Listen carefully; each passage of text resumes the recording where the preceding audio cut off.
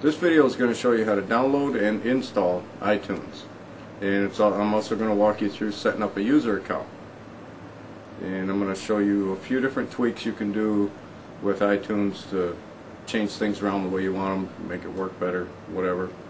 It's a long, boring video, but if you've been looking to get iTunes on your system, didn't quite know how to go about it, there you go. Enjoy the video. I'll talk to you all later. Download iTunes 7.3. It's also the new software for your phone if you happen to have that phone. It's got a free download.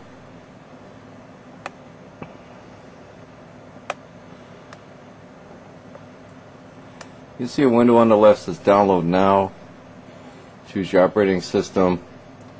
I always turn these off to email me and keep me updated, because I don't want the extra crap. You don't have to fill in your email address. Just click on download now, or download iTunes. There is a series of Windows requirements. We want to read through those. You get the iTunes setup. Save file. Okay, this is using Firefox, which shows you the download progress. It saves it to a folder. If you're not using Firefox, you give it a try, you'll like it. This download took 45 seconds. I may speed it up to save time and watching this video. You get 45 seconds of your life back.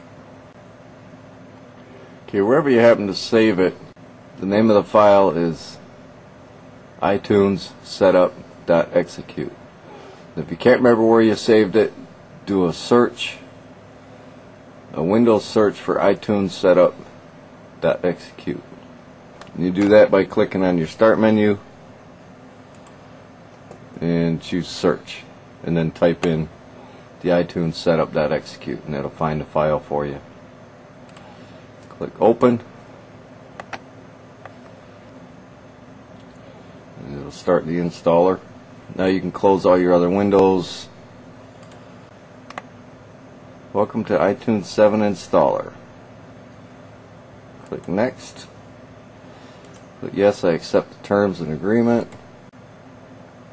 Now here you have to decide whether you want iTunes and QuickTime shortcuts on your desktop or automatically update iTunes. See, the automatic updates tend to slow you down a little bit. I don't use them. That's up to you. You decide. If you use iTunes as a default for audio files, it'll automatically come up instead of Windows Media Player, and you can add iTunes and QuickTime shortcuts to your desktop. I don't usually use that'll put the two icons on your desktop. Click install.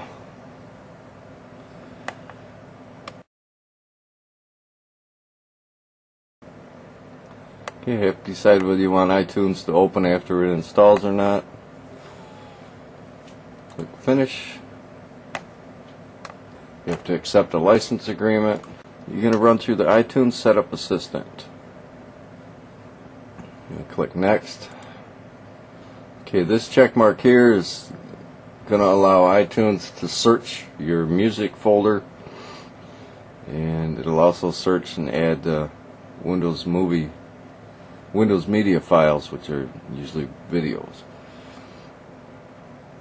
Click next if you want it to do that. Leave the check marks in. This will give you the control over your file folders. You can either rearrange them yourself and rename them and stuff like that, or you can let iTunes do it. Most people choose to do it themselves. Automatically down album artwork and icons, but that requires an iTunes Store account, and you probably will need to create an account for iTunes. This takes you to the iTunes Store, or you can go directly to your library. Well, we'll visit the iTunes Store in a minute. Let's go to the library for now. This is your library. It's doing a search. Let's search for all available media in your music folder. As you can see over here in the corner, it's segregated for music, movies, TV shows, podcast, and radio. There's the link for the iTunes store, and you can build your own playlist. Once this is done searching, we'll go in and I'll show you how to tweak this a little bit. And once it's done searching on the initial setup, it's going to offer you the mini store, which is watches what kind of music you're listening to, and it offers more music familiar to that genre. You can always turn it on later, but I find that it kind of just takes up space and gets in the way, and eventually it'd be annoying. So I'm going to click Not Now, rather than have that store pop up all the time trying to sell me new stuff. Okay, go up at the top, you've got File, Edit, Controls, View, Store, Advanced, and Help. Under the Edit tab, we're going to click on Preferences. That opens your control menu for different preferences, how you want your iTunes to react and whatnot. Your source text you can change. You can tell it to show movies, TV shows, podcasts, radio, party shuffle. You know, you can change all these. Just go in here and change the settings for what you critique it for what you want. And you've got your podcast settings. Download the most recent one, keep all episodes. Playback settings, sound enhancer, play videos, separate window. Or in the main window, full screen with visual. You have to decide on that. You can tell it how to shuffle. When you click shuffle, it automatically changes to the next song. You'll have to play with this and get it the way you want it. You can look for shared libraries, share my library on a local network. If you've got other computers on your network, you can share your folder with them. And once you do that, you can put a password on your account so nobody can come in. You can tell what type of files you want to share.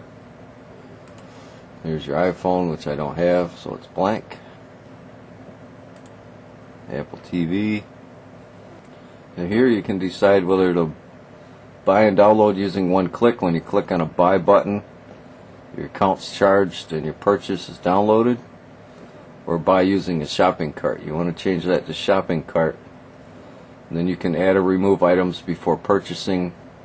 When you click buy now, it automatically adds it to your shopping cart, and instead of automatically buying it.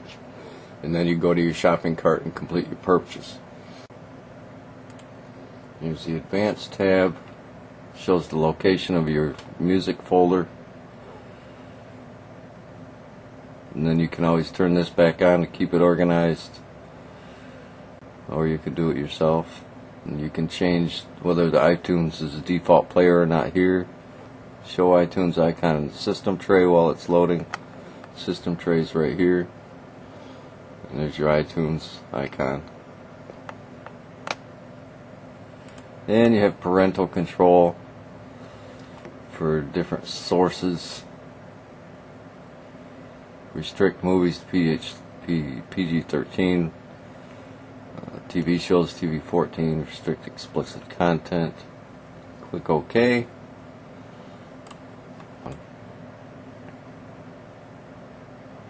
View options. You can choose the different columns that it shows.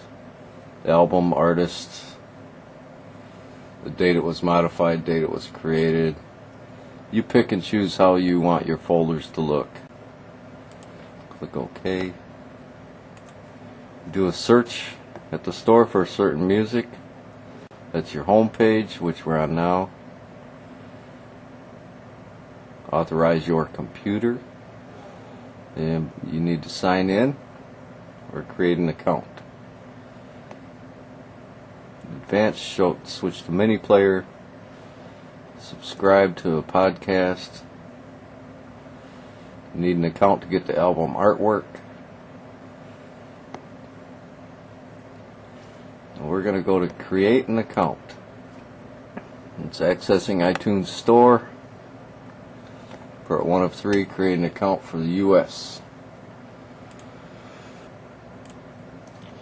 Email address, password, verify the password. Enter a question that you can easily remember to help us verify your identity. That's ever in case you lose your password. You'll need to know this answer. You'll have to decide whether you want this. Always show me iTunes Plus music and music videos. It's another part of sales. They want to sell you the better quality videos and whatnot. You can always change this preference via the iTunes Store account settings. I always turn this off to receive extra stuff, news releases and all that, email garbage. Once you've filled out all your info, click continue. Filling out the credit card information at the top will not charge you any money automatically. They just want to have it on file, I guess. The Apple account has been successfully set up. Click done. Okay, I guess that's it. That's how you set up iTunes. Remember, if you get lost, go to help. Now that you've created an account, there's your shopping cart. You can click on shopping cart and it'll list all the items that you wish to purchase. Okay, now you've got iTunes installed, you're up and running, you've got a user account, you're good to go. Now if you want to see a video of something that you've been wanting to learn or weren't quite sure about, you wanted some updates on it, let me know and I'll do my best to get it up to you.